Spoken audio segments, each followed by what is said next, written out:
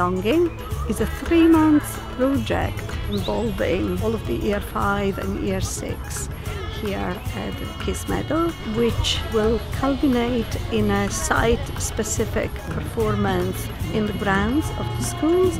Its aim is to take a fresh look at the refugee crisis.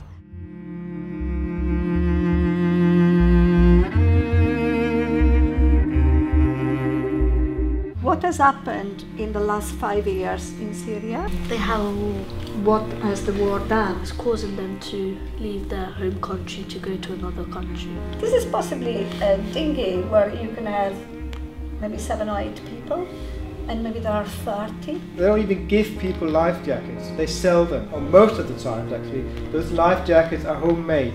Nearly 5,000 people in 2016 drowned in the Mediterranean trying to come to Europe to find safety. People see on the news, or they're starting to not care about what happened to refugees, but they have to think about if this was done, they would be angry or upset. That is very important what you just said. That's the reason why we're doing this show. The audience will be led through the journey of those various groups of immigrants. It's a really good experience for all of us to see how refugees live their life. I believe it's good to raise awareness about it, because if we don't, we can't help the people who are suffering.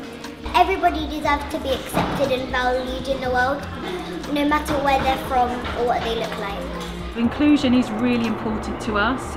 Our children are learning the truth about migration. Because some people actually disagree with refugees coming into this country, and we're hoping that the people that are coming to see this will be aware and know what they go through.